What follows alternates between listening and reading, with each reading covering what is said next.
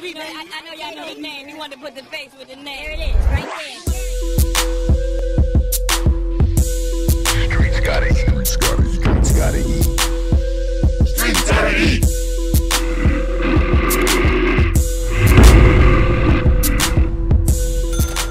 Paddy Duke, a radio executive, was fired by Hot 97 because of his involvement in the 1989 death of Yusef Hawkins. The HBO documentary, Yusef Hawkins, Storm Over Brooklyn, revealed the details about the black teen's death by a white mob.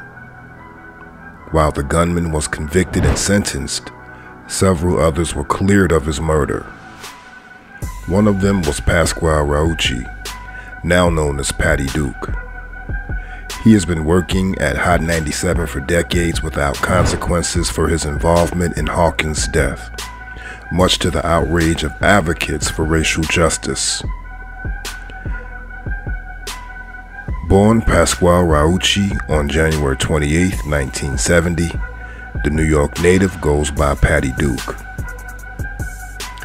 He has deleted his social media profile since his firing. His last known whereabouts are on Staten Island. Duke married Stacy Gulia on August 28, 2008 in New Jersey.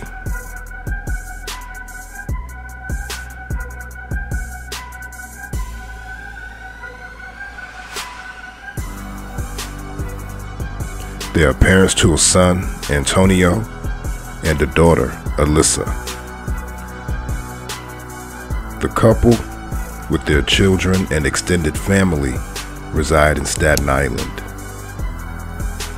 While Duke's erstwhile job at Hot 97 meant commuting to the station, Stacy works for a company in Staten Island. The HBO documentary, Storm Over Brooklyn, retold the 1989 murder of Yusef Hawkins, a 16-year-old black youth. His death was the third killing of a black person by a white mob in New York City in the 1980s. Joseph Fama, Keith Mondello, John Vento, Joseph Serrano, and Pasquale Raucci were the suspects named in Hawkins' killing. Witnesses identified Fama as the one who pulled the trigger that killed Hawkins. Raucci was 19 when he was indicted. He had graduated from New Utrecht High School and was working at a business named Video Reflections. He was indicted and reportedly served as a witness identifying the other assailants. During the trial, Raucci's mother expressed her condolences to Hawkins' parents, but couldn't comment to the media on advice of her lawyer. Fama and Mondello were convicted and sentenced in 1990. Raucci was acquitted of the murder charges. A New York Times report said Raucci was convicted of 3 counts of unlawful imprisonment, but these felony convictions were dropped by the judge, who sentenced him to probation and community service for possession of a bat as a weapon. The judgment and sentence was met with outrage by New Yorkers. Most believed that justice was not served in Hawkins' disproportionate death.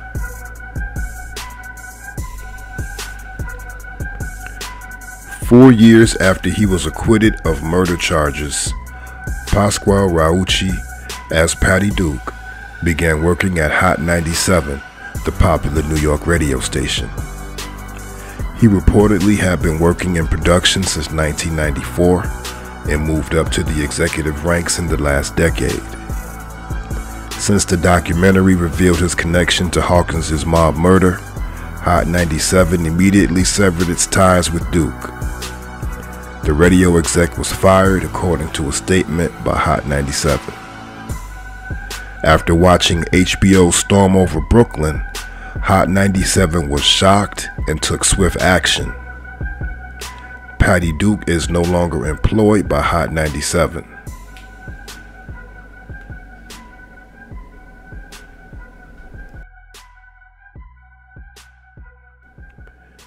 Ebro Darden, one of Hot 97's well-known hosts, addressed Duke's firing, saying, "The realization is that this couldn't be swept under the rug, obviously, and so he's been fired.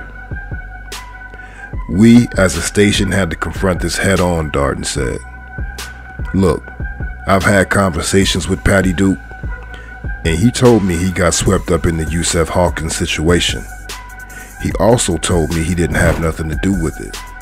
This was, man, it had to be more than like 8-10 years ago. I didn't know he had a misdemeanor though, because he did get charged with a misdemeanor, and I didn't know that his record had been expunged." Despite Hot 97's response, social media users don't believe that the station was in the dark about Duke's criminal history. Several people have accused Hot 97 of ignoring Duke's involvement in Hawkins' death and letting him profit from hip-hop culture.